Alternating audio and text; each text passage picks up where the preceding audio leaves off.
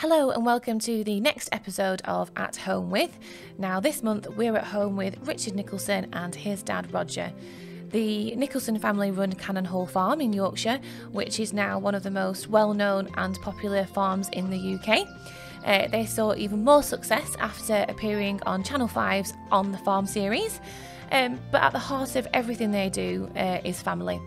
So come with me, Emily Ashworth, the Farmers Guardian's features editor, as we talk all things food, all things family, all things farming, and of course all things Christmas.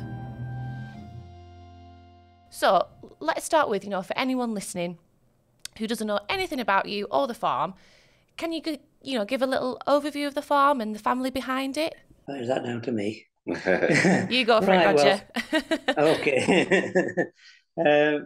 In 1958, we actually bought the farm because we found at the other side of Barnsley, and all the land had been taken compulsory purchase for council housing. So we had no alternative to be either give up or find somewhere else. And Cannon Hall Farm came for sale, and my father sort of put a bid in for it. Well, it was an auction bid, and he just bid once, £100, and it sort of topped the last bid. So we ended up with Cannon Hall Farm. Yeah, 7,100, wasn't it? It was just over the. Yeah. It was just that one bid that made the difference. Made the difference. But it seems a rather a small amount now, but to my father in those days it was quite an undertaking to bid that. But he used to be what I'd call a calf certifying officer for the government. Yeah. And it put his earnings aside, and that's how he sort of bought Cannon Hall Farm. Right. Okay. Yeah. And how much has it grown since that initial period then? Because in terms of how have you got, how much more land have you got and things like that? What have you built it up to? Yeah, we haven't got a lot more land. This land is sort of scarce around here. It doesn't come for sale very often, and you have to have the money to buy it and such. So it was 126 acres was the farm when we bought it. Since then, we've acquired another 50 acres at a nearby farm which we use for running the sheep on, and then with another 9 acres at another site. So that's the total acreage of the farm. Yeah. So yeah, just under 200 acres really. Yeah. But obviously the buildings have changed and adapted, and we've got a new farmyard now. We basically knocked down the old farmyard, put a big indoor play area up, farm shop, and party rooms and all sorts of stuff like that. It was a big thing for me, that though, because I'd actually built a new sort of concrete building which was state of the art in those days, and then we knocked it down and started again. So yeah, I mean, we all had a sort of a fairly sort of nostalgic view of the old farmyard. It was it was part of our upbringing. So yeah, absolutely. We used to swing on the beams in the hay barn when we were kids and whatnot, and now it's part of the farm shop. So yeah. And what did you like livestock wise, before all the diversification stuff happened? What were you running? Well, it was a mixed farm, like most farms in those days. We grew a few potatoes, which we sold to fish and chip shops and things like that. We had pigs, we had sheep, we had cows. So it was a really, really mixed farm, and enjoyable, to be quite honest. Just small numbers, so it never really made a profit, did it? It made a profit, but it didn't make a good enough living to a tiny profit to support a sort of a young family and such. So that's when the diversification thoughts came into it. Well, that's the next thing really that I was going to say, because obviously, over the years, Cannon Hall has grown and seen, success after success. And actually, Richard, I was looking back through my emails and we spoke, and I'd forgotten about this, we spoke quite a good few years ago throughout the entry process for the British Farming Awards. That's right, yeah. So looking back through those questions, and about how the diversification happened, many farmers are going to be in that situation again now, aren't they, where they're going to have to make a decision, as to whether they want to expand or what they can do. Already that over 50% of farms have some sort of diversification, and that was a figure from a few years back. So I suspect that most farms have a fair proportion of their income coming in through some sort of diversification. It's very hard to just do it by just farming now. Yeah. Well, farmers in general, they're the sort of thinkers of how they can do something else to make that living a little bit better. And I think people who earn a living from the land are great at sort of thinking things out and looking and for adapting, aren't they? Yeah, I think. Yeah, I think that's a big thing, isn't it? I mean, farmers they've got no choice but to adapt, do they? And I don't think people give us enough credit for that. Well, and that's why in the mid 1980s, that's why we basically had to decide, that there were three of us leaving college around the same sort of time, and we had to decide whether or not we could make a living for a family. They didn't seem to want to leave home, you see. That was I think you'd get the same thing from my parents, yeah. Can't get rid of her. Was it a scary process though? Because I know you just mentioned, Roger, when you've always done something and then to step outside that comfort zone, it must be quite a scary prospect. Well, it was a scary prospect and a scary time, to be quite honest, because it was when interest rates were really, really high. So whatever you did, you had to really make it go, else you'd be down the Swanee, really. So yes, it was a scary time, but we got stuck in and we succeeded. Yeah, we're worried about interest rates now, aren't we? But back then they were like 15% at one point. We got to 18, I think. Yeah. I suppose that's with your 18% you were paying anyway. Yeah. Well, when you mentioned before, about mixed farming as well, isn't it? Things come back around full circle because, we're looking at fertiliser prices and all that sort of stuff, and people are going back to mixed farming a bit. It all comes around, doesn't it? So you've really got to secure yourself and your business in whatever way you can. So, well, having the farm shop, we're still very much a mixed farm because we try and do as much of what we sell as possible. Yeah. From our own farm. Well, I think a farm shop should be a farm shop and producing their own produce in as much as they can, and we've sort of tried to do that as much as possible. Yeah. I'm going to come back to the shop, but just as we talked about success in the changing farm, how does it feel for you both looking at what you've the farm's achieved up until this point? Because it's exploded, hasn't it? Really, Cannon Hall. Yeah. Well, the sort of, I think the media side of things, the TV and the online aspect of it has come as a bit of a shock in a way, from sort of small beginnings.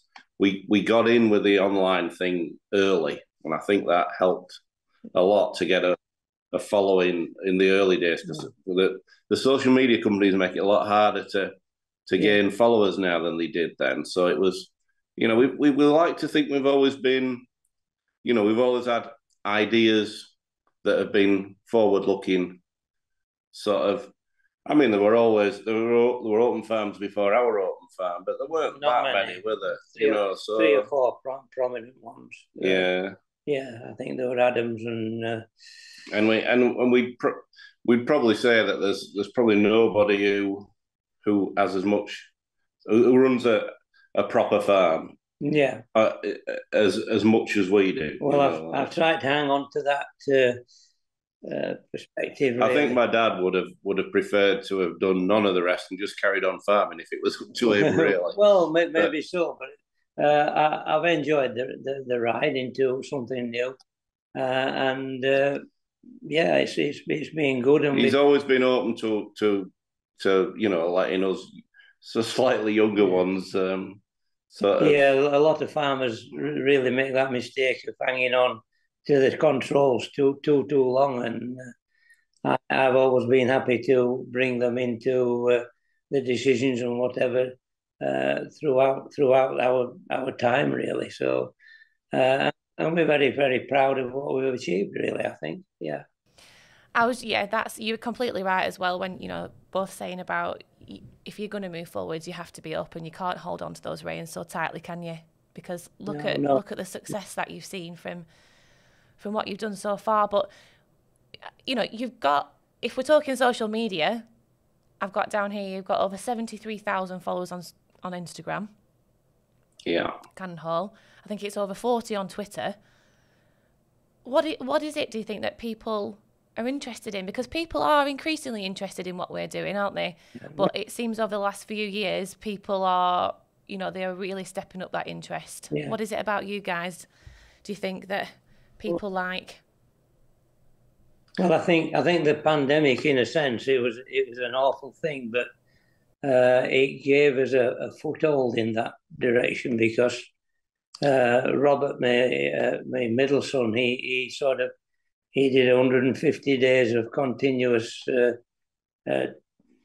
Every day at 7:30 in the morning, he went live for an hour or two, just walking around the farmyard, doing. It started off around lambing time, I think, and that grabbed people's attention. Well, with a lot of animals, with plants for the people to come and see, they couldn't come and see, so we took it to them, and I think that stood us in really good stead because we got a lot of supporters, and we still got them. I mean, that was on Facebook, and we've got over 300,000 people following us on Facebook, and at the peak of that lockdown time, our Facebook reach was 24 million in a month. Wow, yeah. Which was amazing. But people really didn't have much to do.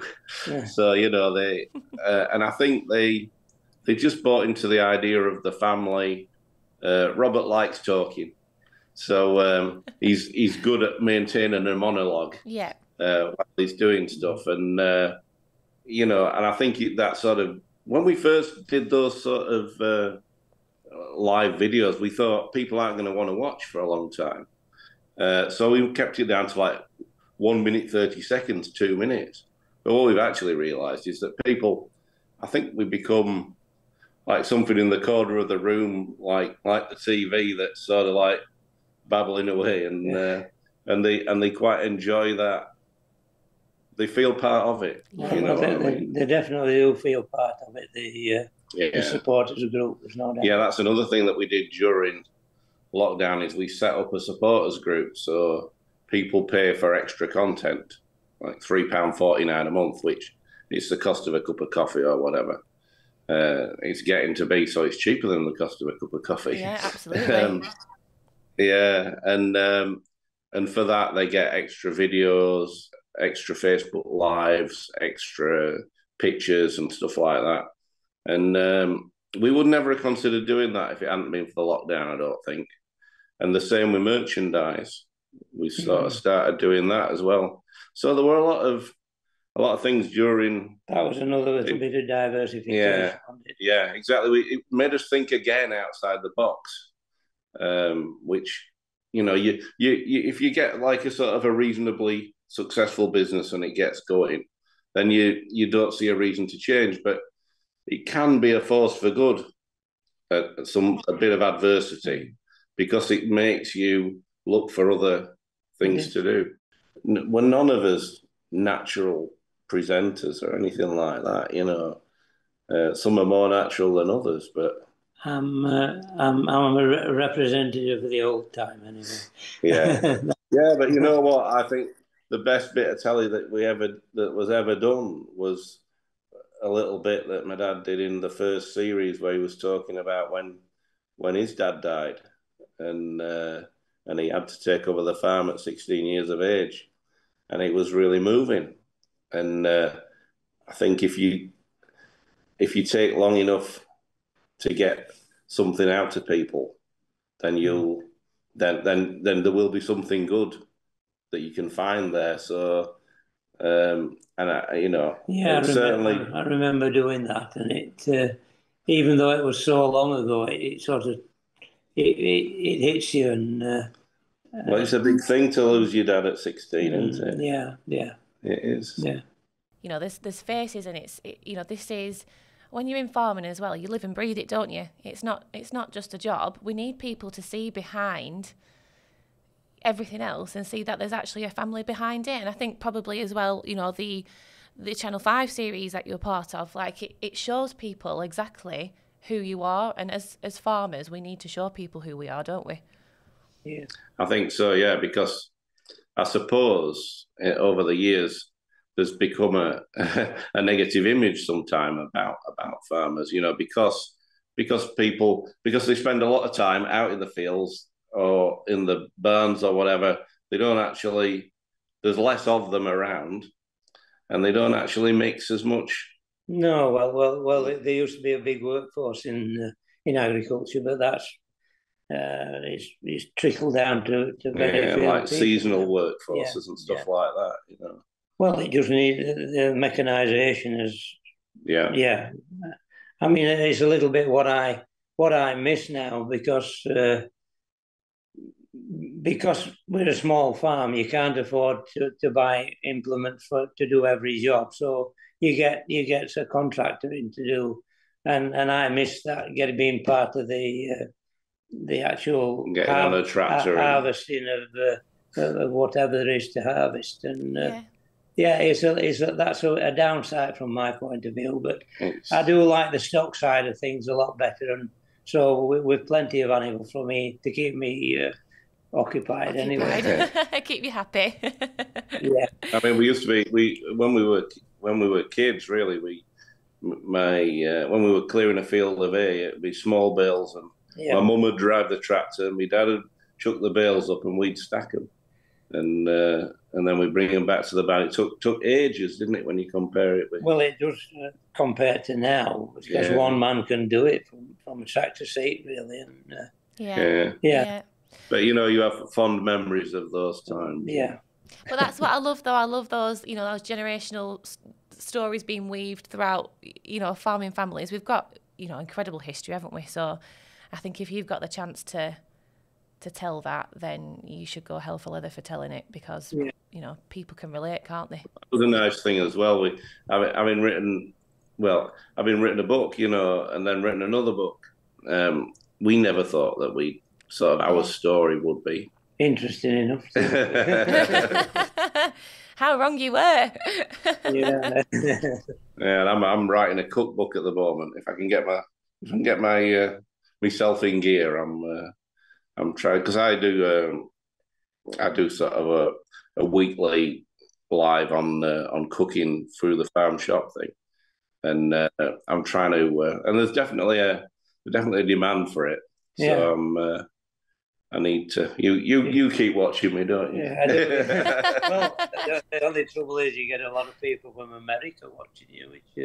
Oh, really? Which is not a problem. No, it's not a problem, but that's quite nice, though, isn't it? At actually, least you can show them. You can pass the message on to overseas, which can't be a bad thing at all. Absolutely. Well, we've definitely got a big following in the US, haven't we? Yeah. Through the farm as well. We've had people visit. Even just after lockdown, we had people from the US visiting the farm just because they discovered it during lockdown. Yeah, which is amazing that they're so engaged that they want to travel all that way. Yeah, and the filming side of it it's produced a lot of new customers for us, because they actually, they actually come and spend a few days in this area. So it's helping other industries as well as our own. But from the Isle of Wight to the Shetland Isles, we've had people from those areas, and it's amazing, and it's very, very interesting to talk to them, and they like you to talk to them, just to tell the story, really. Yeah. And it's good for Barnsley, isn't it? Because there's plenty of extra spending for all those hotels. Yeah, that's right. They've had. I never thought Barnsley would be a holiday destination. No. There you go. But that's the thing, isn't it? You know, again, we run this campaign called Farming Can, which I know you've been part of, Richard, with us. But you know, it's a community, and there's all these other strings coming off all these farm businesses that people don't realise, do they? And it snowballs. So yeah. And I think other people have seen the success of certain sort of higher profile people, and they're sort of like joining in now. The number of farmers I'm following has increased a lot. You know, people are really seeing the value in it, which is great, and it does add value to your business. I suppose when you think of other industries benefiting as well, from like the pods and things like that people put up and such, somebody's to make them. So it's creating more jobs, more whatever for people. Absolutely. Now the countryside is quite a big business now, you know, and it needs to be treated with the respect it deserves. You know, I think, you know, from government and stuff like that. I think it adds a real valuable contribution. You know, we've created a lot of jobs, and it's important that government recognise what farmers have added. Yeah, and I think it's important for them to realise that we need to produce enough food for the amount of people that are about, and you can't do it by just rewilding and things like that. It's got to be done in a very measured and thoughtful way, I think. Oh, absolutely, and it might help if they don't change the policies every 24 every 5 hours. minutes. Yeah. Because we can't keep up. But let's just have a bit of an overview then of what actually, you know, is your business. You've got the farm shop, you've got the play barn, you've got the actual farming side. What have I missed? What is that? The three main colours? We've got three restaurants. 3 restaurants. One of which is a new dog-friendly restaurant, which has been done really well. Yeah. We opened a small one of like 50 seats, thinking, well, you know, people are taking dogs around the park, which is next door, which is another bonus, you know, having that sort of green space there. And we thought that 50 seats would be enough for those dog walkers, but it wasn't. So we've built a bigger one that's 150 seats now. We've got the White Bull, which was our original, which started off as home farm tea rooms, which was basically our original diversification back in 1981. That was the first thing we did, really. And while it wasn't mega successful, it brought my mother a dishwasher, didn't it? it was successful, but it was gradual. Yeah. So, we opened a little tea room with 54 seats or 56, I think. And that became... so every weekend, my dad was... You were cooking toasties. I was chief toast maker. and my mum and her friend Rosemary were in there in the kitchen too, and we had about sort of 3 or 4 girls from the village who came up and waited on tables, and I took the money on the door as they went out. It was that was the start of it, really. Yeah. That was our first little dip into diversification. But it did sort of taught us a little bit about catering. That obviously we've gone on to bigger things, and we're not involved in the kitchens anymore. No. But it's. I mean, like how you all get stuck in though. You all get stuck in. You're all in it together. You try things. If you like you said before, you adapt. If it doesn't work, you know. And you've obviously, like you said, about this new dog-friendly site as well. After lockdown, you know, you can completely see how there'd be a market for that type of restaurant. Yeah. I just love how you're all kind of in it together and always evolving and changing together. Yeah, and even down to the floor in the dog cafe, you've got to think, what's the best floor? Wood's no good. tiles are no good really because they can get broken and so we put a concrete floor and polished it, and it looks absolutely amazing, to be quite honest. Yeah. And it'll be there forever. So that was something you learn, and I think it was a good the thing first to do. tea room, we put the floors in and they were really wobbly. They were like really tea everywhere. The concrete floors, and we were all working on them and not doing the finest job, it has to be said. So we've had to flatten them out since then. We were farmers, not builders, really. Yeah. So we got a bit of stick from building people at being since, but it looked okay, but technically it wasn't just quite good enough. So if you don't try, you'll never know. Back. Yeah. Okay, so let's talk about my favourite thing ever, which is Christmas. Like I've been annoying everybody since about July about Christmas. I literally love Christmas. Right. I've seen that you've got some Christmas activities going on. Is that right? You've got family activities going on for the... Yeah, we got Santa's Magic Button Show, and people sort of they come along, they see the Santa show, and then they visit the elves workshop and pick up a present there. And we have some great elves and Santas and stuff who do a brilliant job for us and create the magic of Christmas for another generation in the way that we had it created in a sort of a more homespun way, didn't we? We did, yeah. But, I mean, we've even got reindeer now as well too. Oh, have you? Yeah. Yeah, to give the impression. In fact, it's decoration time down there at the moment, I think. So I just like that you can offer people and families that experience. To let people on the farm and be able to offer them that experience. I just think that's a really lovely aspect. Yeah. And events have become a much bigger thing for us. We seem to go from the pumpkin festival to Christmas and then to sort of we have a little sort of lambing half term festival. We do 2 lots of lambing specifically for the school holidays. So Easter is a big thing for us and always has been.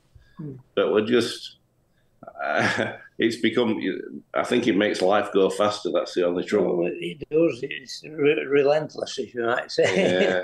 Yeah. But it's nice to have those events, and they sort of they mark times in the year, and we see the same faces back at them time and time again, which is really nice. Yeah. Mm. And what about we see people who came as kids sort of bringing their own kids now, which is lovely, Yeah. Oh, that's nice. Yeah. And what about the farm shop and butchery? I suppose this will be quite a busy time for you guys, in terms of that side of the business. Do you, have you seen perhaps, I guess what I'm saying is people through lockdown obviously looked a lot closer at what they were buying and where they were buying it from.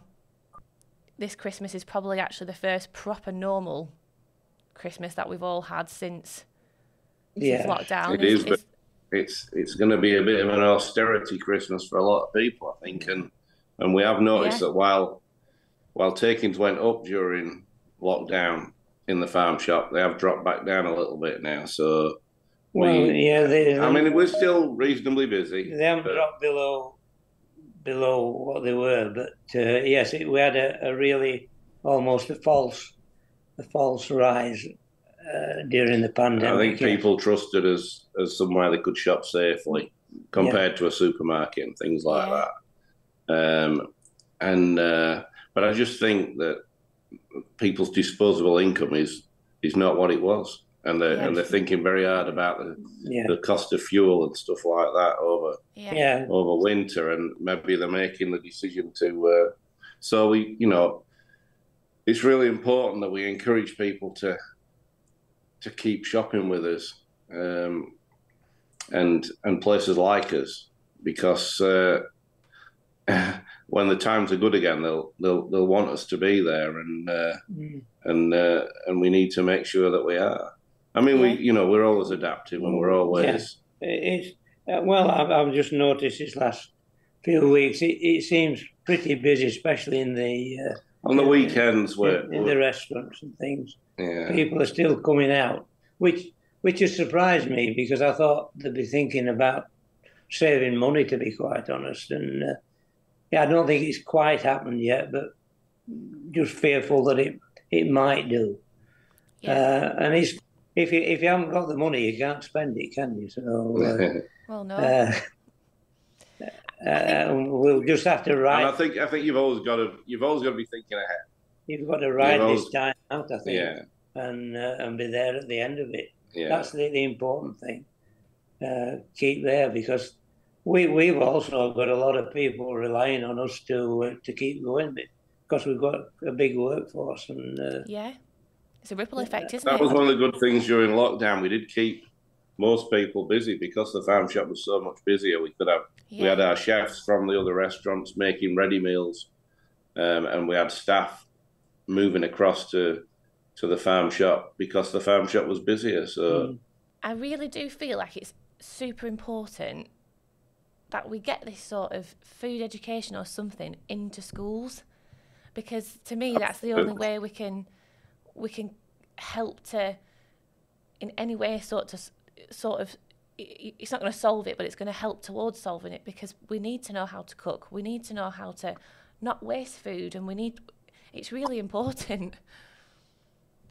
It absolutely is, and I think there are a number of subjects that are sort of neglected in school. I think sort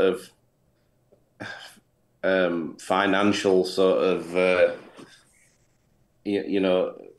sort of fiscal sort of just knowing how money works is a really important one. I think cooking is really important. I think it used to be part of the curriculum, really, and I do think they're narrowing the curriculum. It's all reading, writing, and arithmetic, and nothing else. You know, the best education systems in the world are the ones where they take their kids and get them out in the countryside and seeing stuff growing. And you know, the Scandinavian sort of education systems are the ones that work really well, and they don't start them as early as we do. You know, they start in Finland. They start kids at 7 years old. Yeah. So you know but I do think we've lost touch with a lot of what matters. And then there are a lot of people sort of working against our food system, really. Yeah.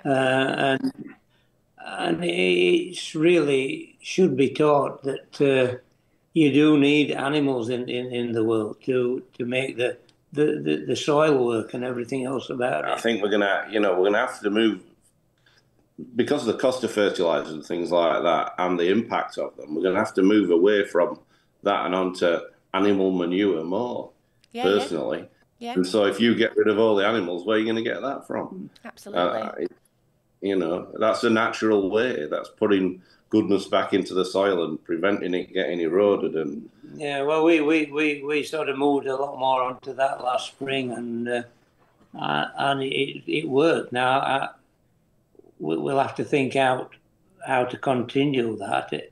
I think it's difficult without those artificial fertilizers, but we'll have to learn how to do it. And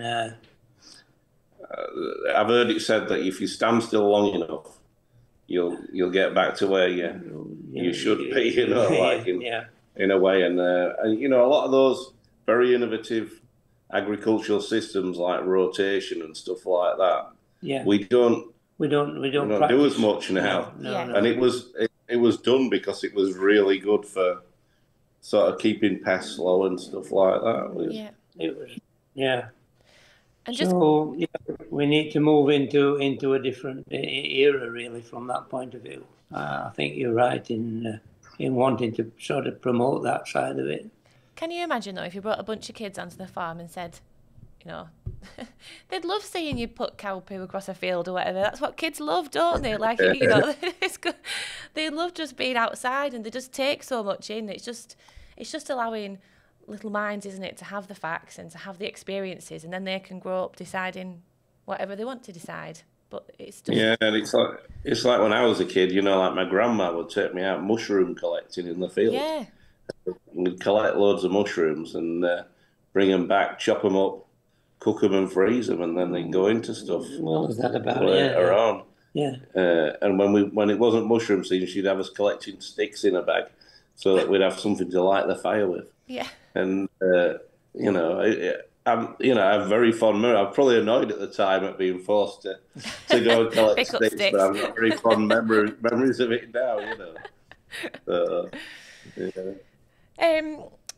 Okay, so what about Christmas itself and Christmas Day? Will you all be together? Will you all have a meal together, or is everyone out on different places? And no, we'll all we used to have it in Roberts is the biggest house, so we used to have it in there, but we've now moved into the restaurant, haven't we? Well, it just makes a lot of life. So it makes life easy. Yeah. Well, the restaurant isn't open, but having all the ovens in there and proper job.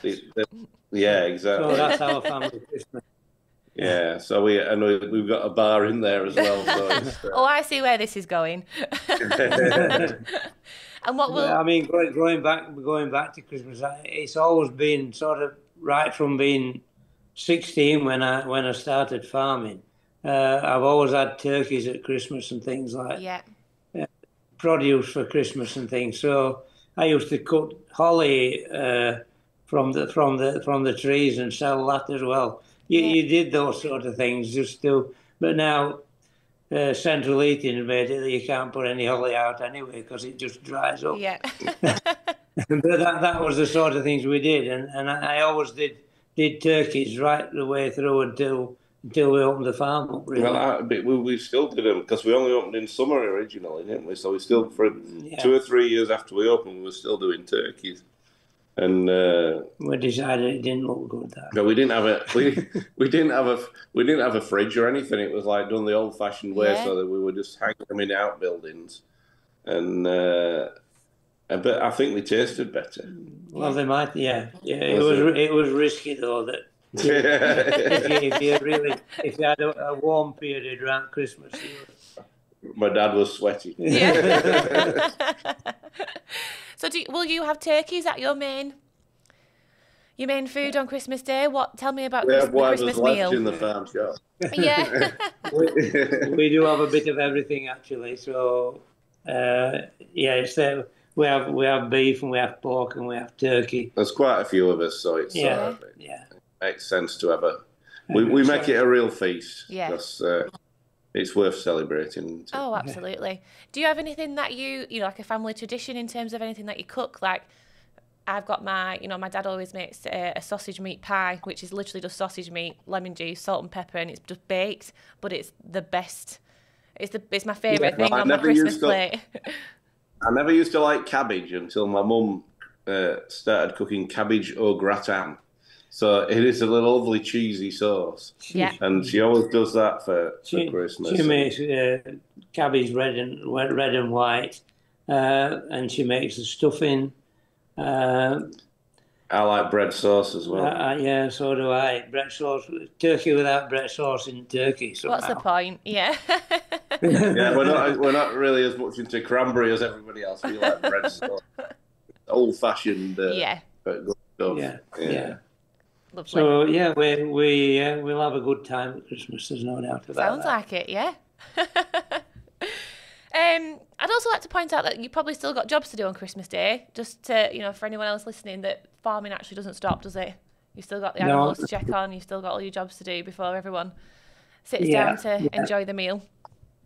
Yeah, absolutely. Yeah, we sort of all join in. There's one or two people that work for us volunteer to come back and help with that. So we have a bigger workforce than most farms, and that is an advantage in that we've got some people who are really they're brilliant, and they'll come in and help out. Dedicated to it, yeah.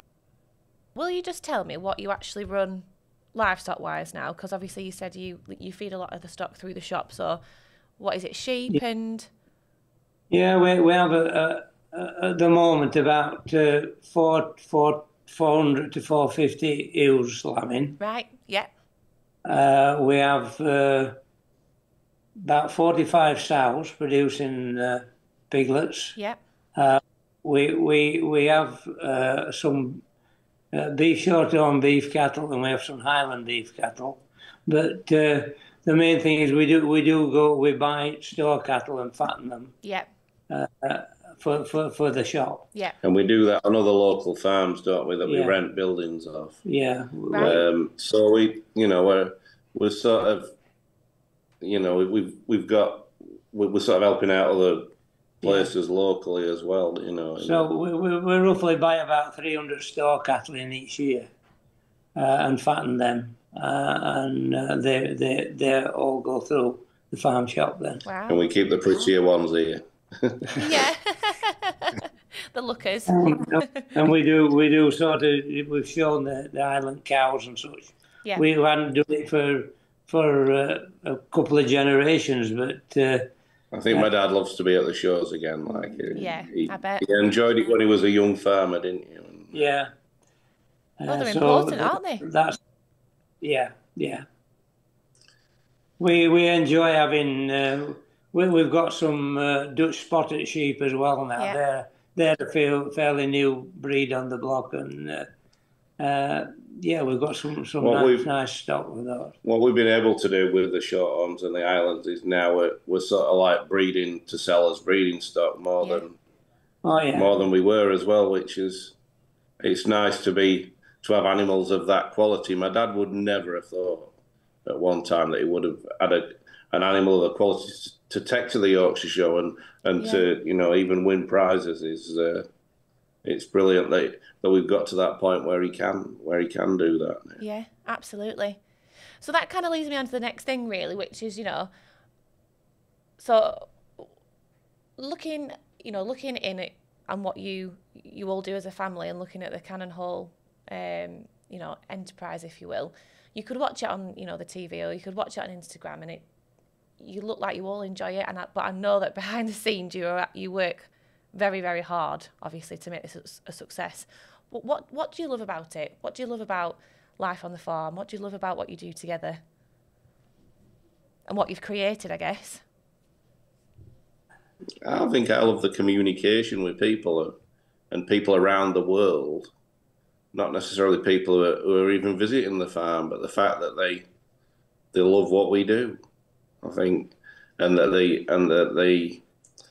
feel part of it. That's the nicest thing for me.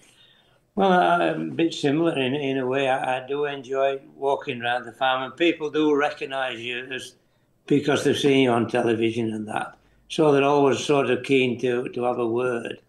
But having sort of said that, you hear their stories from where they come from and what they do and whatever. But I also like getting round the livestock, walking around the fields, checking them, and if I see anything wrong, I can report back and we can do something about it.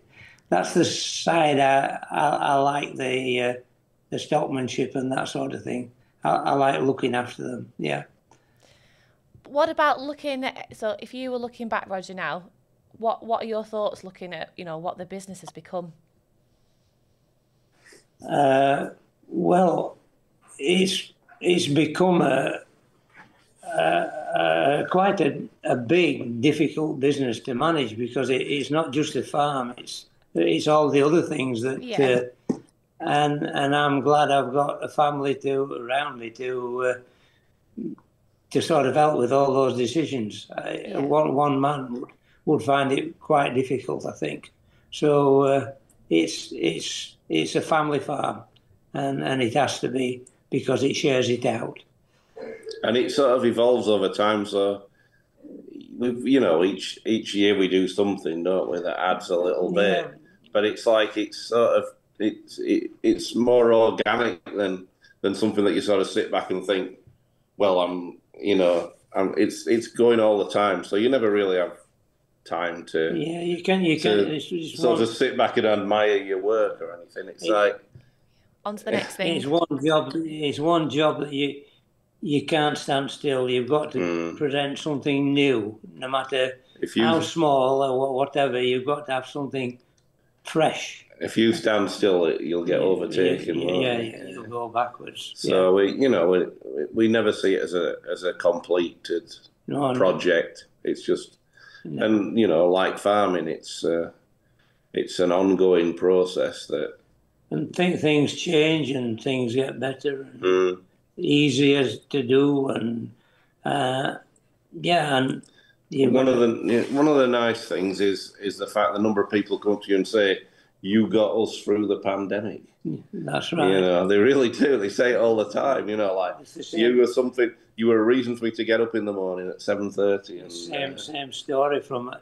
They don't think it is, but it must have struck that sort of a chord with people, because it's the same remarks.